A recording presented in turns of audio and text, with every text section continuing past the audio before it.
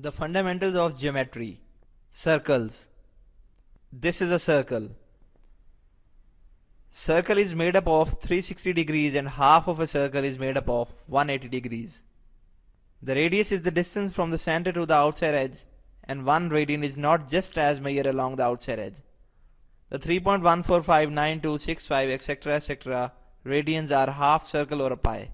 An angle is made up of two legs or lines meeting at a single point on the vertex. This is a right angle or a 90-degree angle. An acute angle is an angle smaller than a right angle. An obtuse angle is an angle larger than a right angle.